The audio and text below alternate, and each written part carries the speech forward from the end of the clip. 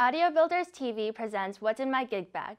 This multi-part series presented by Kevin Thurber will cover all of the equipment he brings with him as an A1. Kevin is a freelance A1 and the full-time sound supervisor at the Boston Conservatory at Berkeley.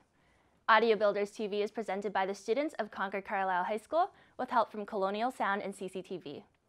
Please subscribe to us on YouTube and sign up for a mailing list at audiobuildersworkshop.com. Audio Builders. Audio Builders Workshop is a work group for the Boston chapter of the Audio Engineering Society. I'm Kevin Thurber. I'm a freelance audio engineer and sound designer. And today I'm here with Audio Builders TV to take a look at what's in my gig bag. And today we're going to look at my adapter kit. First of all is an RCA to stereo mini jack with two RCA to 1/4 inch adapters on the end. And the idea is I can get in and out of a computer into a DI box, whether it has RCA or 1/4 inch jacks on it. And then I also have the RCA to 1/4 inch that I can just pull off of this.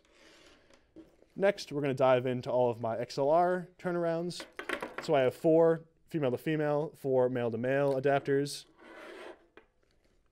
Here I have 2 each of XLR to 1/4 inch and 1/4 inch to XLR, and RCA to XLR, and RCA male and RCA female to XLR. So there are the other 2 of those. And also in this pouch, I have 1 Y cable. I generally don't like to use Ys. I pretty much only use them for measurement purposes when I'm splitting off a signal to go into my interface. But it saved me a couple times just having this 1 Y that I put together out of 3 connectors I had lying around. Also in here, I have 2 NL4 turnarounds, and these are probably my most used connectors, just because NL4 is so common on job sites nowadays for hooking up speakers. And usually you don't have the exact lengths you need. So if you can bang together a couple of them and then have a connector that actually locks in place, you're doing pretty good for yourself. Finally, on this side, I have all sorts of different BNC adapters. First of all is this RF antenna quality splitter and combiner.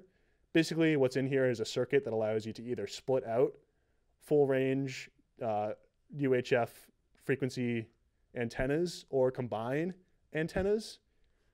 And it's awesome to have because sometimes your antenna combiner goes down, sometimes somebody shows up with mics without the antennas you need, and perhaps you can just combine the ones you have to cover that range.